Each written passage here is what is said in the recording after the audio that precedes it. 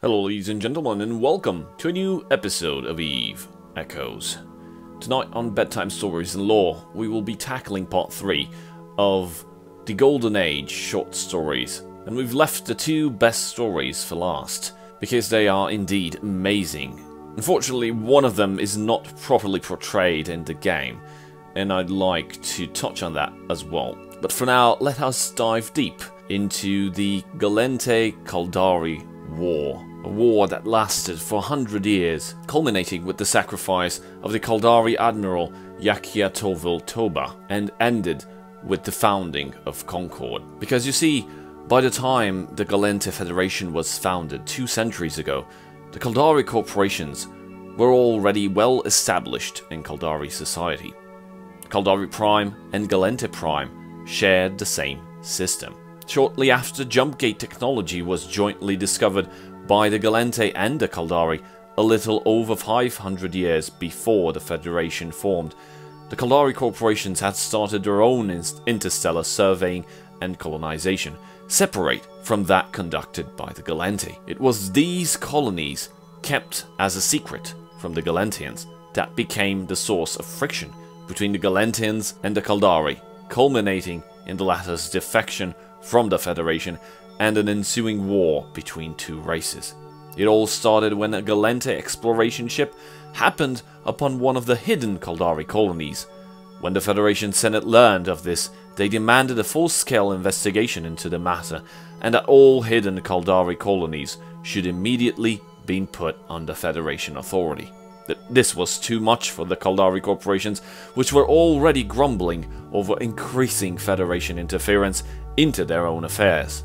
For the Caldari, it was a simple question of losing their autonomy forever by caving in or making a stand right then and there.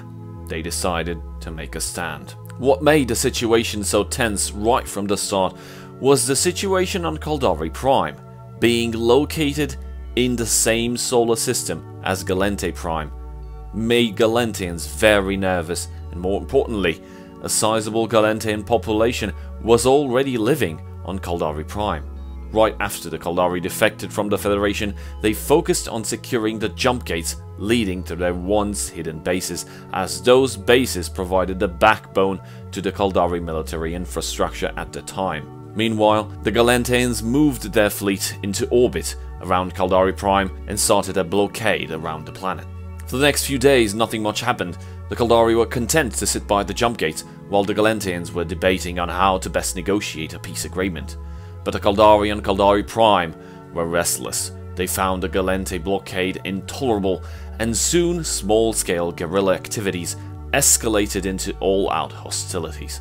In the end, the Gallente population on the planet had to pay the price for the Federation's indecisiveness.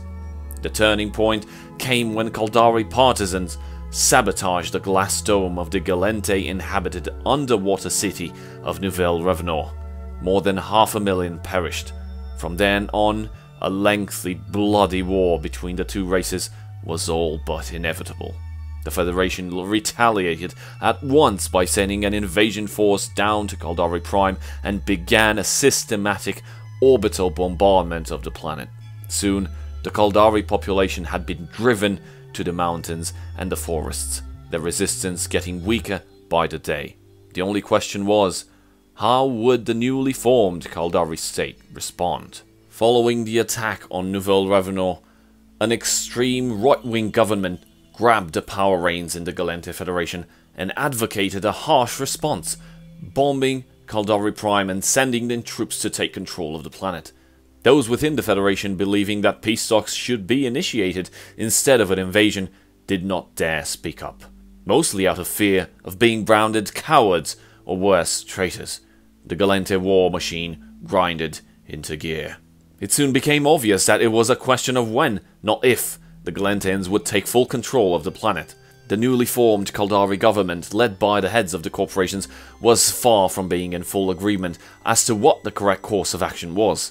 The disagreement, which severely hampered the Caldari state in following a coherent strategy, was only settled after the morning of reasoning, when the 6 most militant corporations jointly ousted the other CEOs from power.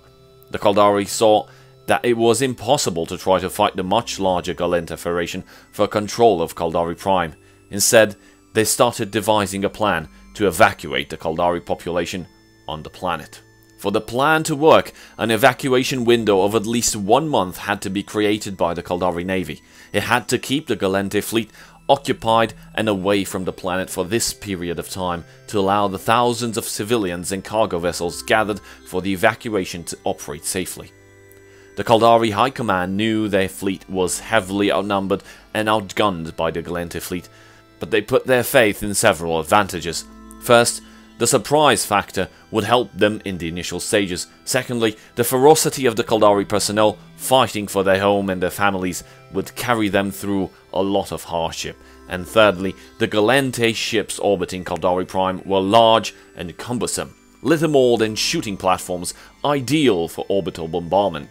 The Caldari hoped their small, fast one-man fighters would run circles around Gallente ships. It is doubtful whether the above-mentioned advantages had sufficed for the Caldari, but they enjoyed one further advantage that they knew nothing about.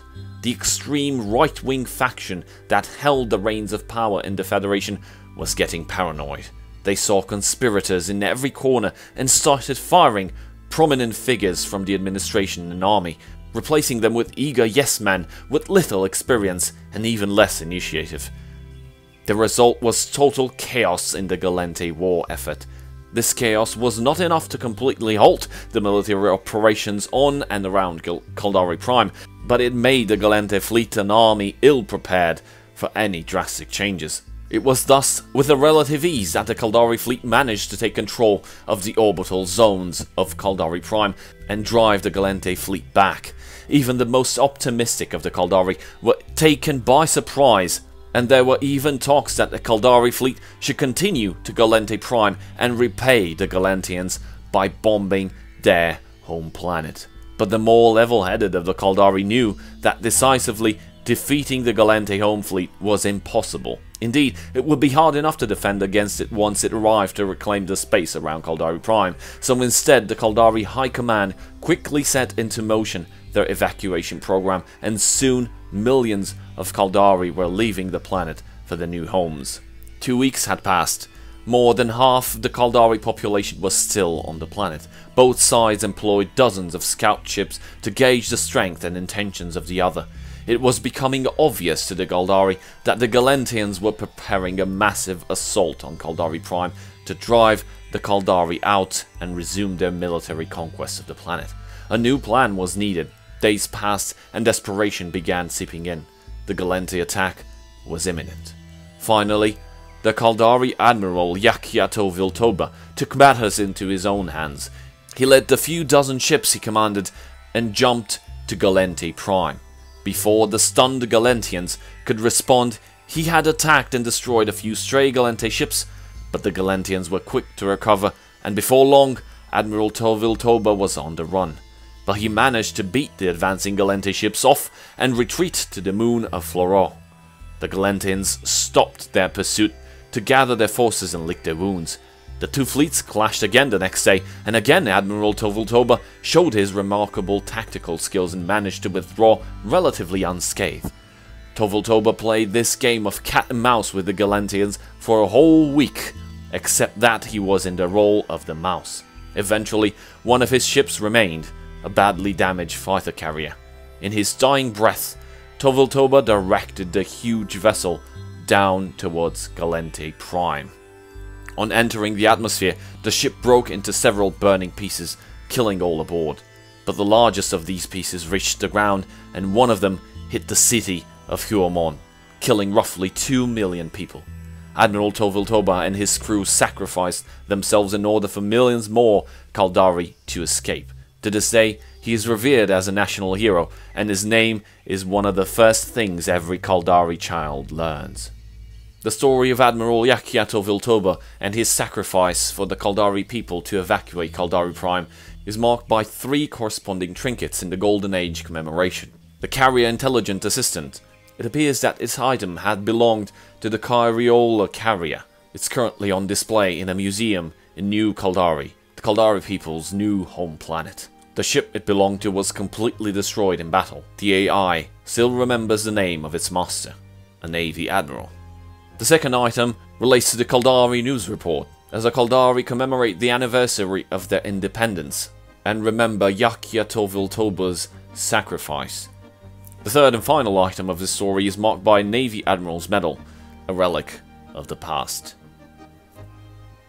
Moving over to the second story of today and the last story of the Golden Age commemoration.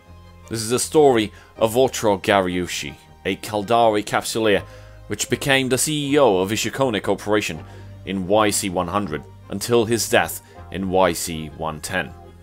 When Otro Gariushi was still a child, his father, Villamo, moved the family to the underdeveloped mining world of Gallente 7 to partake in Ishukone's latest industrial-scale mining operations.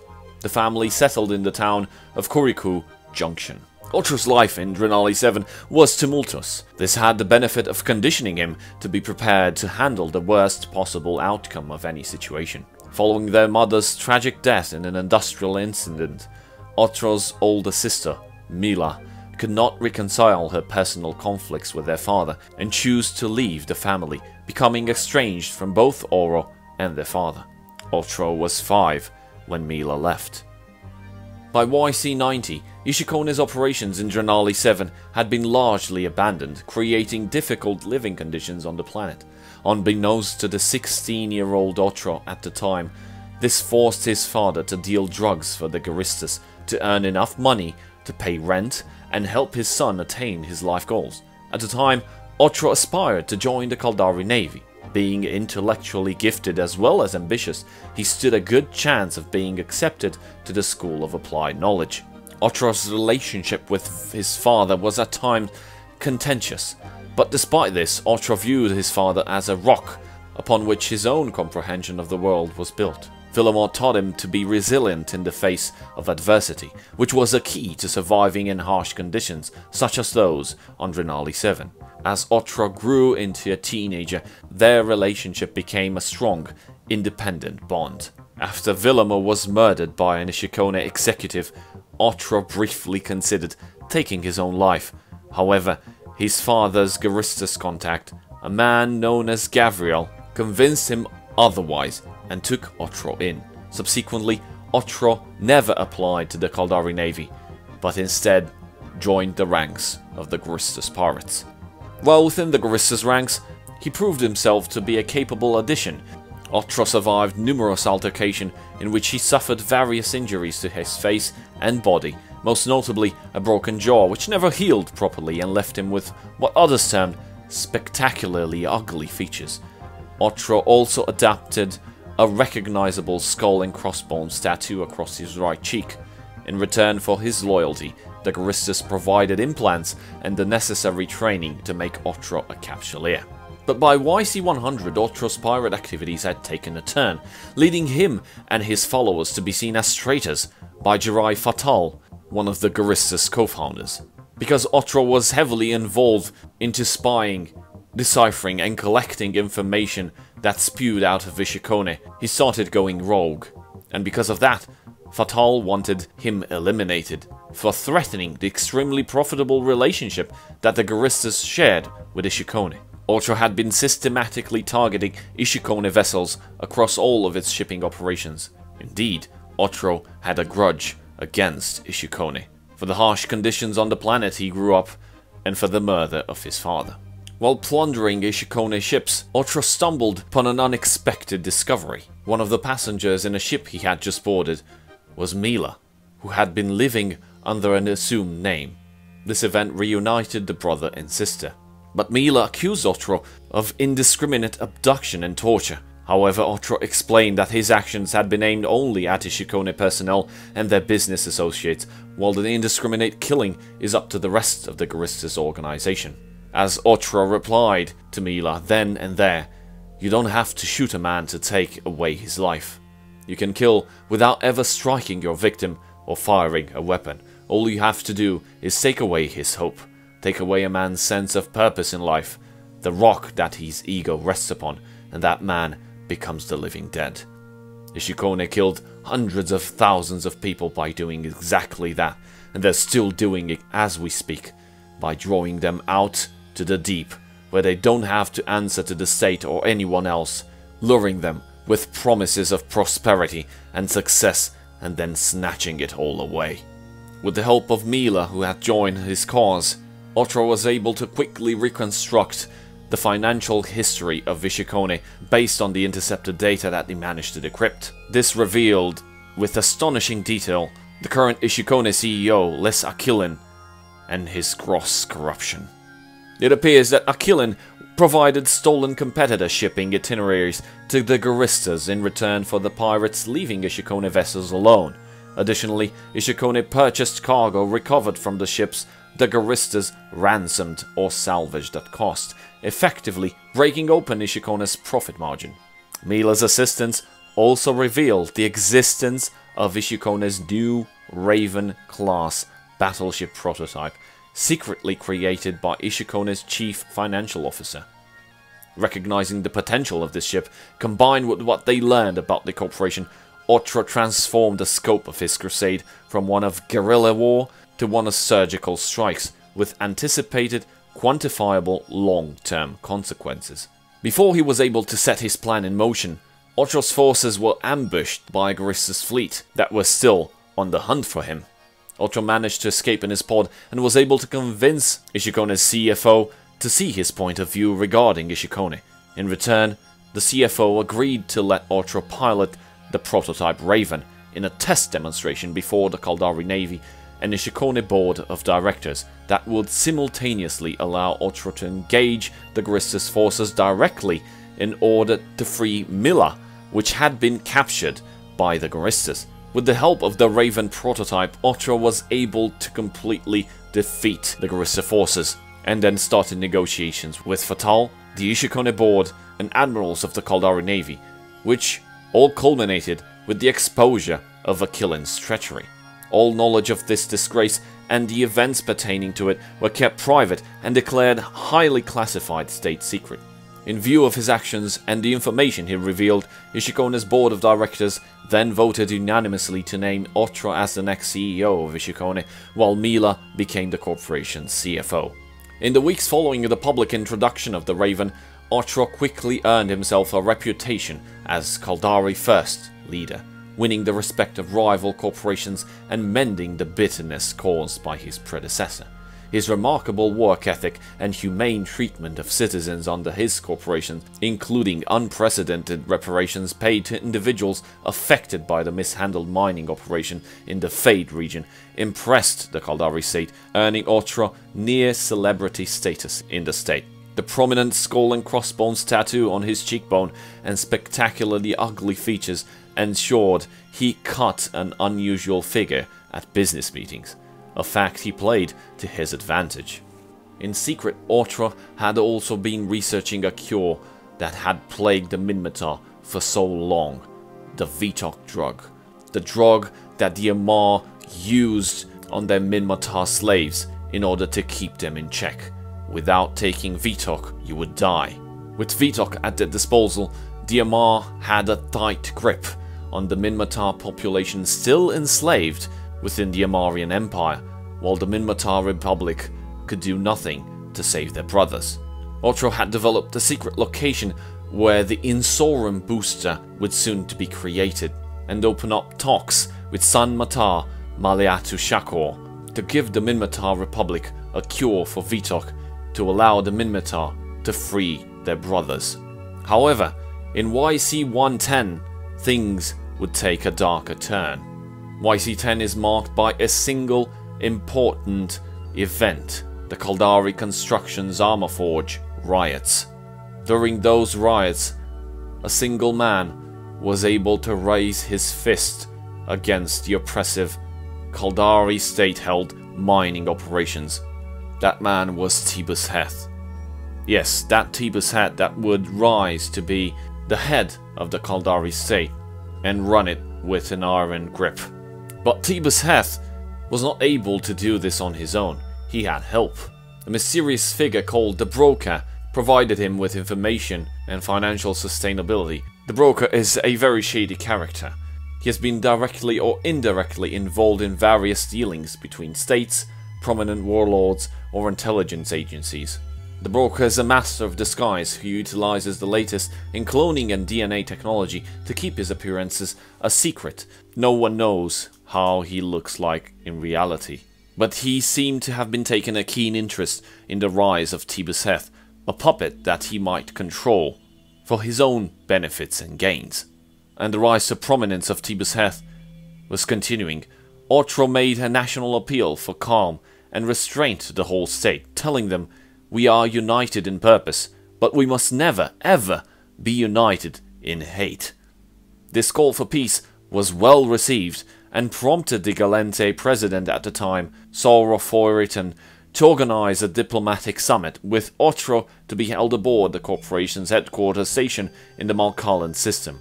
However, the broker assisted Tibus Heth's rise to power by directly getting involved in the peace summit. The broker, having assumed the cloned appearance of respected Gallente Admiral Alexander Noir, used the Federation delegation flagship, the Nyx-class Wandering Saint, to ram the Ishukone Corporation's headquarters stationed in Malkallan. The resulting explosion killed in excess of 600,000 people, including Otro Gariushi.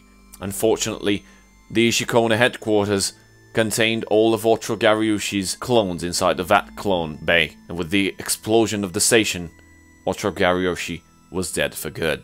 It would seem that the broker's motive for this act was unknown even to Otro himself, who had for some time been in negotiation with Minmatar Shako over Insorum, the antidote for Vitok. It was developed by Ishukone as the next big pipeline product.